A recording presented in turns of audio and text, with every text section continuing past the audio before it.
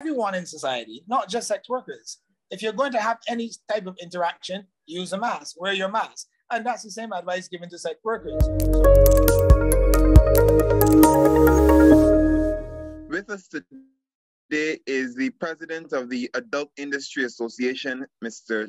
Charles Lewis, better known as Charlie Spice. And the reason that we're speaking to you today is because once again, the country has found itself in a situation where we have curfew measures that could be extended, measures that could be made more stringent depending on our COVID-19 situation. So I just wanted to start you off by just telling me exactly who, the entities, the bodies, the persons that the Adult Industry Association represents, and the challenges that they're facing as a result. Okay, the Adult Industry Association is an organization I started about 4 years ago.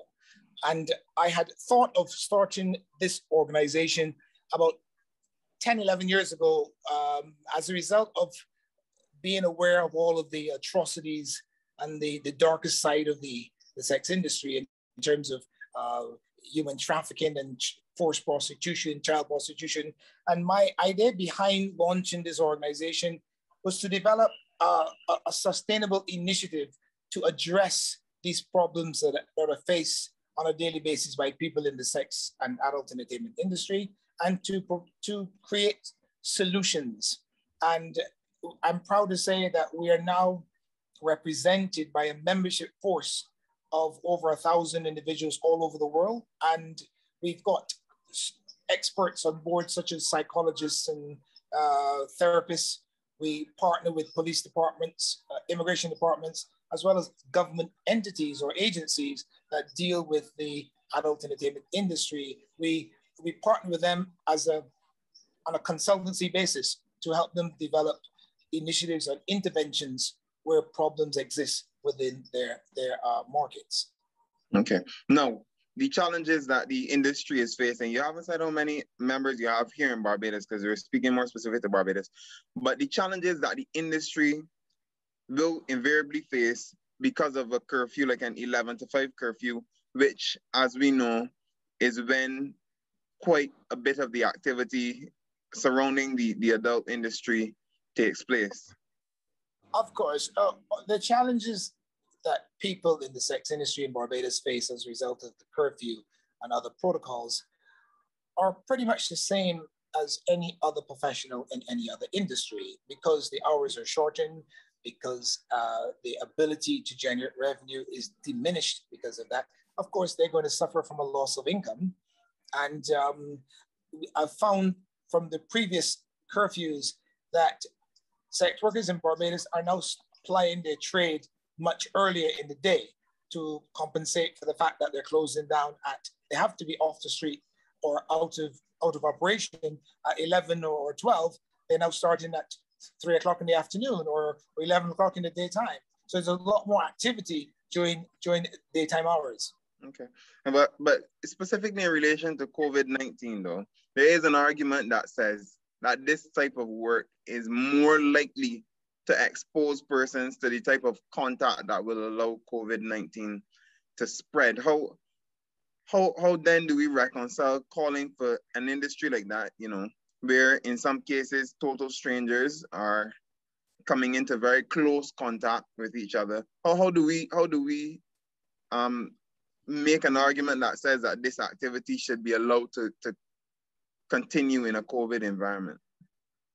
Firstly, I would like to state that sexual contact between partners or total strangers exists outside of the sex industry. In mainstream society, there's so much rampant sex in Barbados between strangers from people who are not in the sex industry. So whatever measures you're putting in place to combat the impact of that, we can also use for the sex industry. But again, it's about education, and it's about enforcing protocols. The people in the industry are more prone to adhering to protocols because our sex is our business. So we have to protect ourselves. I find that people in the sex industry are more cautious when it comes to sex than some University of the West Indies student who gets drunk on some type of rum or alcohol, and they don't know who the hell they had sex with last night. So, or whether or not a condom was used. So I disagree with the sex industry being the perpetrator or potentially being the perpetrator of the spread of any disease versus mainstream society who are less careful than people in my industry. Yeah, but I mean, how do you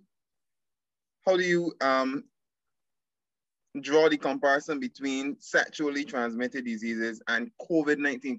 COVID is spread, or the spread of COVID-19 takes place in a way that is so different in terms of, you know, droplets, saliva, contact that's too close, some person sneezing in close proximity.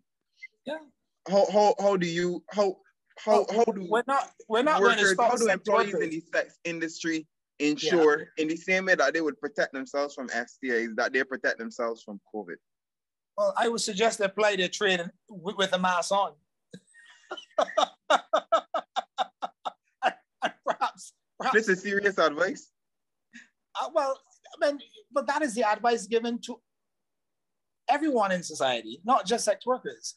If you're going to have any type of interaction, use a mask, wear your mask. And that's the same advice given to sex workers. So I do agree with you. It's not a direct comparison, but we use the same protocols and procedures to minimize the spread within the sex trade as society. I mean, we go into bars. I mean, people in mainstream have encounters on a personal level with people and end up having sexual activity. And they too should also use the protocols and guidelines suggested by the COVID-19 management, because you're not going to stop people from interacting, let's face it. Thank you so much. That was President of the Adult Industry Association, Mr. Charles Lewis, better known as Charlie Spice. Thank you so much for joining us on Barbados Today.